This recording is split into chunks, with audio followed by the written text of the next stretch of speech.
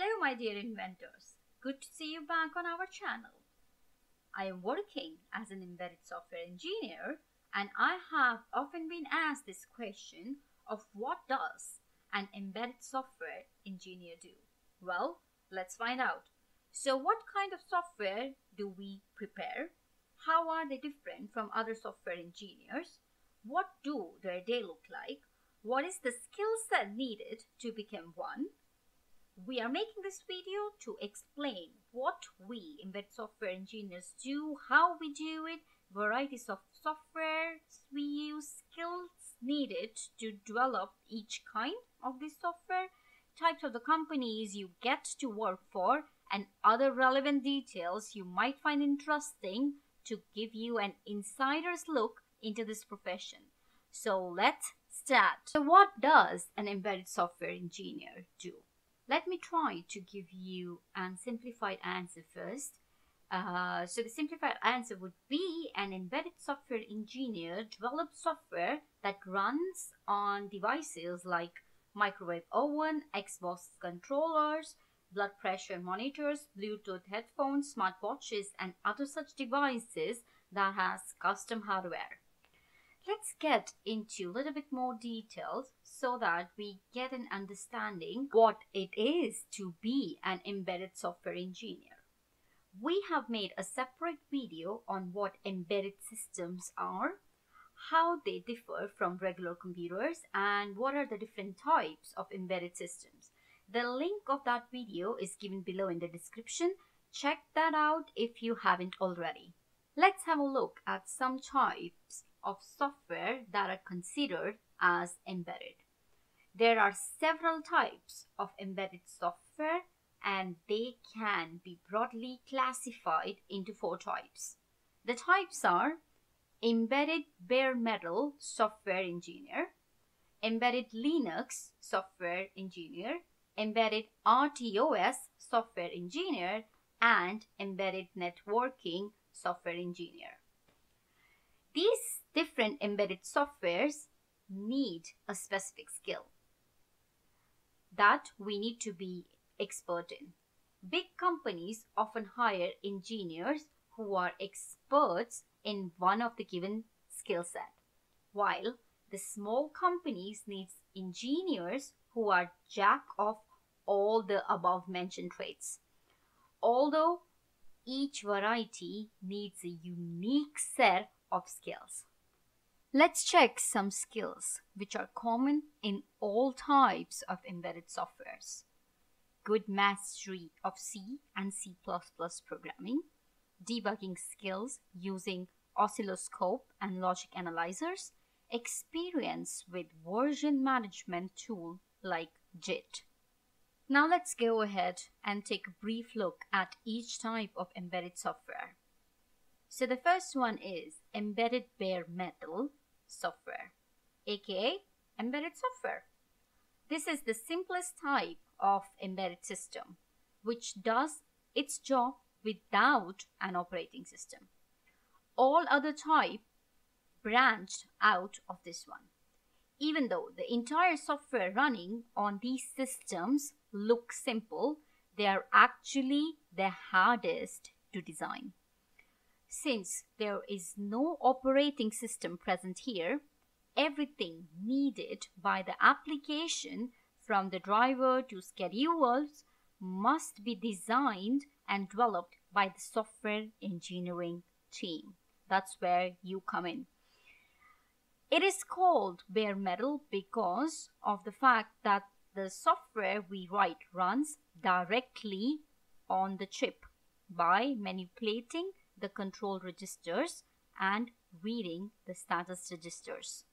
Also, since the entire code is written for a specific application, the resulting system will be much more responsive and efficient compared to the all above mentioned systems. What are the skills needed to develop embedded bare metal software? Developing embedded bare metal software requires a good understanding of microcontrollers and its peripherals, ability to read data sheets and working with registers and manipulating bit-level data. The other skills which is required is assembly programming. Used rarely, but an understanding of how it works is very important. Another one is system architecture. Next is software engineering principles. As there are no operating system to guide us to design around it, we must adhere to good software engineering principles of code of modularity and data abstraction. And the last one is processor architecture. Embedded Linux software. Linux is famous among embedded engineers as it is an open source operating system with a customizable kernel. This means anyone can make their own operating system to suit their particular needs by keeping just the necessary parts, thus keeping the size small yet support their devices' functionalities. Then on top of the kernel, they can make their own application code to make an embedded device. Some famous examples of porting Linux to embedded devices include Raspberry Pi, BeagleBone, and Jeston devices. This reduces the development time and costs so much compared to building your own embedded operating system. What are the specific skills needed to develop embedded Linux software? Developing embedded Linux software needs knowledge about the following: Linux kernel development, Linux driver development, Linux application development, file systems, operating system concepts like scheduling, queues, power management, and memory management. Linux.org, a dedicated community for embedded Linux, recommends getting these books to learn more about the development of embedded Linux. RTOS software. What are real-time systems? Real-time systems act predictable to events. Their main characteristics is the fact that they will react to event within the specified time constraint.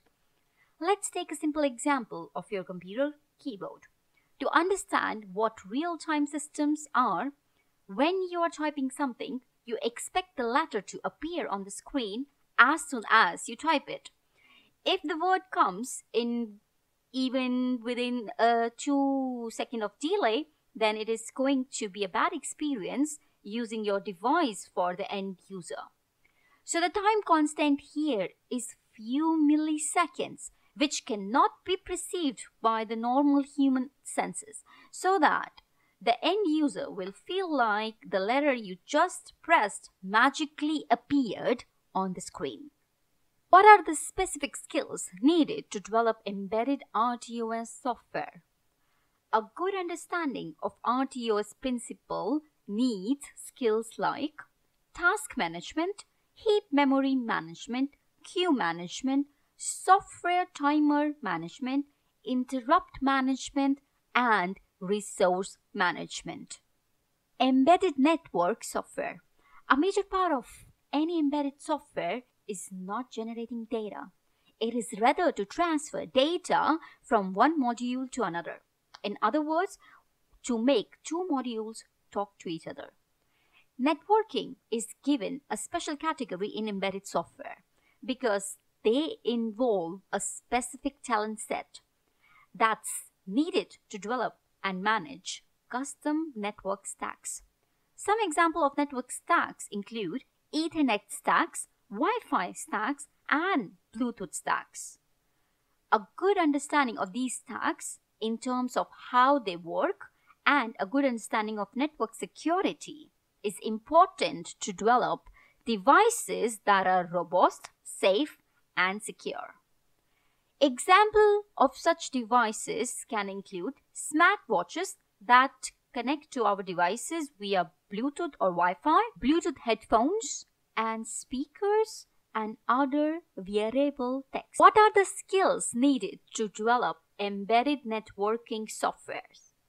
Developing embedded software on the network stacks need knowledge about the following: basic networking principles, network security principle, Ethernet stack, Wi-Fi stack, Bluetooth stack, Zigbee and Z-Wave protocol for home automation, ANT plus protocol for health industry, networking devices like switches, routers, IDS, IPS and firewalls. So these are the main skills we need to build an embedded networking softwares. If you don't have a college course on networking, I would suggest you to go for industrial certifications as a way to get your basics strong in networking. In the future video, I will cover some choices for the certifications as well. If you're watching this video late, maybe it's already available. Please check out our channel for that. Types of companies you get to work for. Any company that produces electronic devices with a microcontroller is going to need embedded software to run on it, be it an airline, automobile, home appliances, smartphones, laptops, and medical devices. They all use microcontrollers in their end products, and thus they need embedded developers and you. Some famous examples of such companies in your near neighborhood are Nokia, Apple, Samsung, LG, and HP. Now the fun part. A typical week in the life of an embedded software engineer. An embedded software developer's week typically consists of the following main activities. The first one is team meetings. Team meetings to discuss the architecture of the next feature to be installed in the next release. Coding down the discussed features. Testing the new features, as the new features will inevitably introduce bugs on the previously working features.